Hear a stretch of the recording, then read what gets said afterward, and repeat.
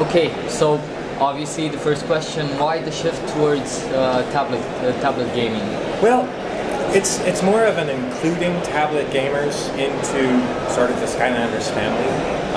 Our real desire is to make sure that any Skylanders fan or anyone who wants to find Skylanders can get it on the console or the device they're most comfortable with. And of course, over the past few years, tablets have become very, very common in homes, and for many kids, it's the only game device they've used.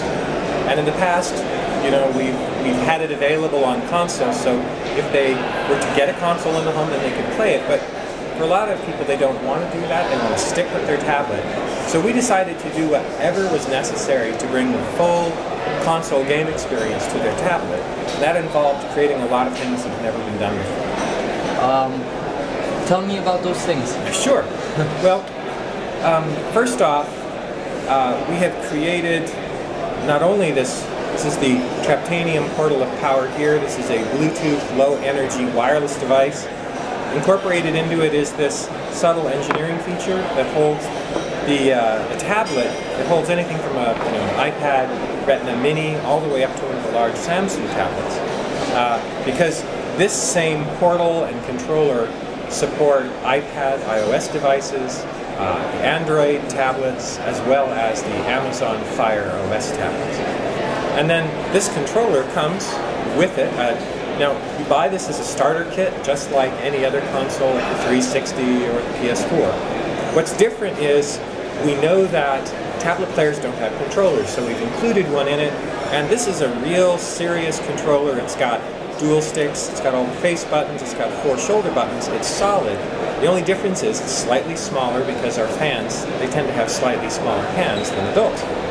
So then once you've got this, you have a complete setup to play a console game, and then that just required putting the complete full game onto the tablet.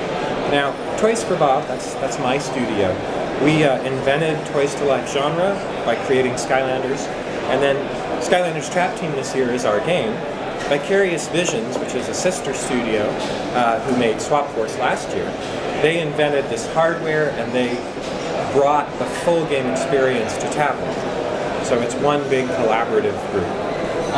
Can the controller be used for other games except Skylanders? Right now it's limited to Skylanders, and there's some good reasons for that.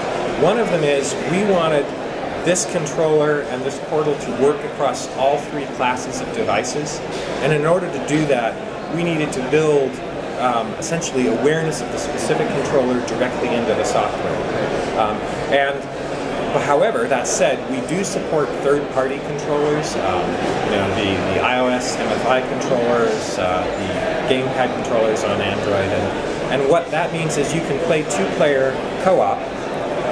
I'm actually going to load up a different level here for just a second. You can play 2-player co-op with 2 controllers, or you can play single-player with a controller, or we actually have on-screen controls, because we know some people, they're really used to the controls from their iPad or their Android tablet, and they haven't grown up with a controller the way I have, and so we allow people to play the way they want. What was the hardest part of taking the game from the consoles and bringing it to the tablets? Well, I think creating this hardware was probably technically the most difficult, because building a controller, as we've seen with the game systems from console developers, some controllers are good and some are not so good, and we're fortunate that part of Activision is a company called Red Octane, and they made all of the Guitar Hero peripherals. So we had a company with a lot of expertise in manufacturing and in electronics to help us so that the first generation of the portal and the controller are really good. But there was also simply the conceptual leap to say, I know that there are tens of thousands of apps that function this way, and we're going to do it differently. We're going to treat this as the display of a new console, and we're going to give the full game, and we're going to give you a controller. And that was so different that we really had to show you know, everyone, well, this is what it feels like to play this way. And then, as usual, once you actually show people something, like, oh, of course, that's the obvious thing to do. But we really did need to have the controller, the portal, and the full screen rendering of every visual effect that you could find on the 360 is represented here. And so as I attempt to run around and play upside down and backwards, you can see this guy's got all kinds of the cool powers that are identical to what he has in the console experience. Okay, tell me how many new characters you've brought to the collection with Trap Team. More than you would believe. So first off, there's 175 Skylanders from the previous games. They all work perfectly. You know, you can bring your Spyro that you played in Skylanders, Spyro's Adventure, and then Giants in Swap Force. He can be 20th level, any of the hats he's ever had, and he'll work perfectly in this game. Then we're adding 50 new Skylanders. That includes the Trap Masters, that are these awesome big guys with the Traptanian crystal weapons. New core Skylanders like Chopper, who has a lot of my favorite features. He's a miniature Tyrannosaurus Rex with robot legs, a helicopter, and rocket launchers. Then we have these cool, cute minis. So we're bringing these really small Skylanders, and before these were available as special editions, and they would just sort of follow you around. And our fans told us they wanted them to be full Skylanders. So these are fully playable, fully upgradable Skylanders now. They're just the cutest in the world. And also they're really convenient for this portable platform because you can bring a lot of Skylanders in a very small space. Then of course we also have the Crystal and Traps. So 175 old characters, 50 new Skylanders, and then more than 40 villains that you trap inside these crystals. And do the math. I'm not sure if it's a world's record for playable characters in a single game, but if not, it's close. Okay, so the starter pack, it has 2 of these traps and 2 characters. That's right, it's got Snapshot and Food Fight. It also has a water trap and a life trap. It comes with the portal, the controller, and then you go to whatever app store, you know, whether it's the Amazon or the Play experience for Android, or Google Play, or the App Store for iOS. It's a free download, and you can grab it there. And if you have the portal, the game will begin streaming in. Actually, as you're beyond the initial download, which is a gigabyte, it streams in the game as you're playing. And you can also download it even if you haven't got the portal in the toys. If you just want to test the game, we have an introductory experience. Part of that first level, you'll play with the instant versions of the characters. They're built in, so there's 2 characters built in.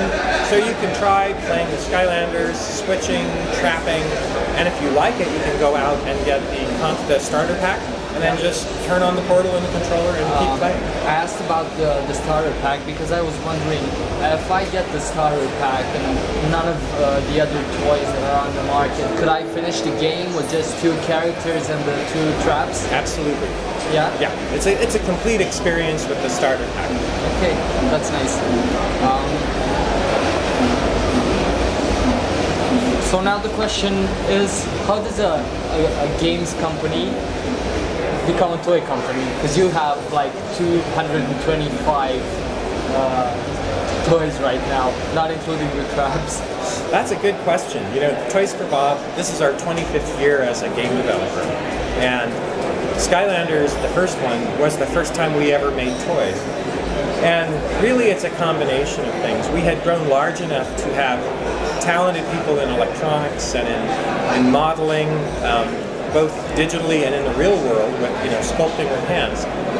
But also, we had been thinking about this for years. You know, we love toys. I actually was a hobbyist toy maker. I make rubber monsters. And so we love toys, and we kept saying, how can we take this affection that we have for physical objects and combine it with the power of, you know, video game characters? Because there's no denying that video games are super compelling. And finally it was finding the sort of magical wireless electronics so that we could detect the presence of the creature and then constantly save into the toy, you know, the treasure and the experience and the customizations that you're giving it. So then we had to build a prototype, and our artists sculpted out of clay the toys, and then we created our own sort of miniature factory for building the toys with liquid plastic. And then we shifted to 3D printers to build all of our prototypes. And so now we use MakerBots to create all of our prototypes. Our final prototypes, we use a higher-end 3D printer. And we do it all in-house. And it's just the imagination and the talent of our artists and our character designers.